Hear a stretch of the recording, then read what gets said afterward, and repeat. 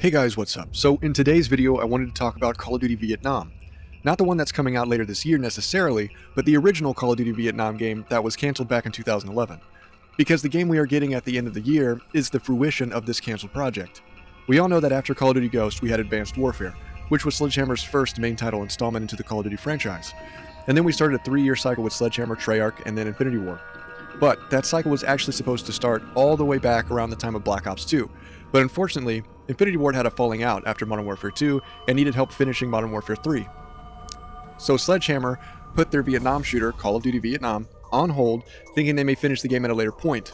They had campaign, level design, missions, a lot of stuff already in development.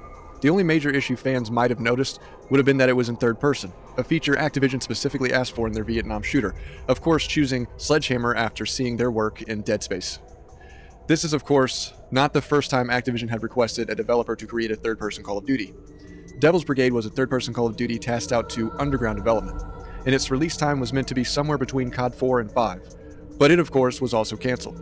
But after Modern Warfare 3, Sledgehammer wanted to continue the project to finish and then release their first Call of Duty brainchild.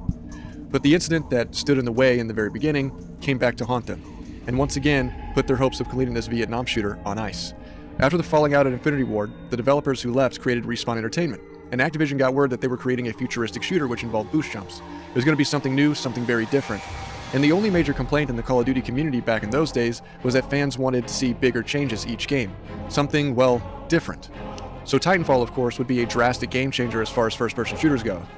And considering the fact it was going to be developed by the people who made two of the most successful Call of Duties at the time, Activision knew it was probably going to be a big competition and draw attention away from upcoming Call of Duties.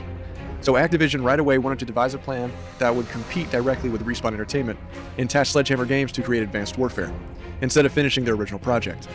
Later on, still wanting to create a historical shooter, and the COD community asking on and off about a World War II shooter, Sledgehammer were on their way to making a World War II shooter. There's also speculation that Activision got wind of Battlefield's World War I shooter, so this was possibly another knee-jerk reaction for the goal of directly competing with yet another developer.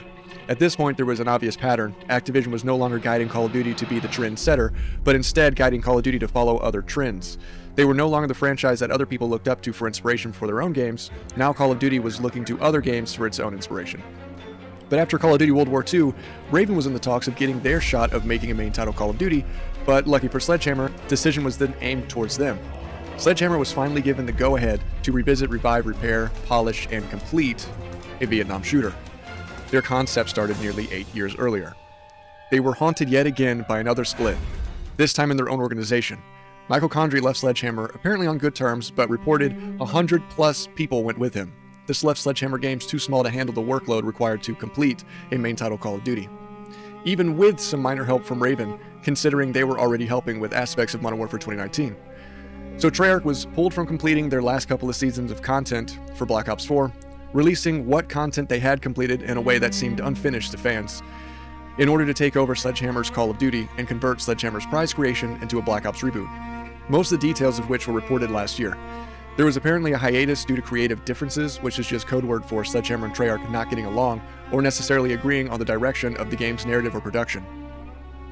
But knowing how long Sledgehammer had been waiting to complete a project that had been swiped out from under them twice, it was understandable that they would be upset that it was happening to them a third time. There are reports and rumors that Treyarch had scrapped all Sledgehammer had worked on, and Treyarch was starting over, but recent rumor and speculation has come out that they did indeed end up using a lot of assets created by Sledgehammer in the beginning of the game's development. Looking back at this upcoming title's vague beginnings, there is a wiki page with the details concerning Call of Duty Vietnam, stating at the top that its date of release, of course, was cancelled. Showing a quote from Glenn Schofield stating, "We were definitely going for some Dead Space moments."